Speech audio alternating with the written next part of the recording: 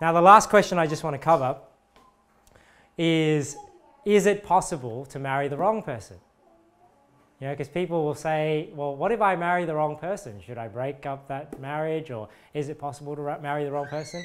Now, we've seen some guidelines of who is the right and wrong person to marry. Because if you marry, let's just use the example of an unbeliever. If you marry an unbeliever, have you married the wrong person? Yes, you did marry the wrong person because you sinned in order to marry that person, right? Because you married an unbeliever. But the interesting thing is once you marry that person, they are now the right person to stay married to. So it's not that now you're married to the wrong person. You did the wrong thing marrying that person, and they weren't the right person. But now that you're married, the commandment is different, isn't it? Because it says, don't be unequally yoked together with unbelievers. So you've sinned going into the relationship, but now that you've made that vow, you would sin breaking that vow. You would sin divorcing or putting them away and marrying another because you'd commit adultery. So the right thing now, the right person now is the person you're married to.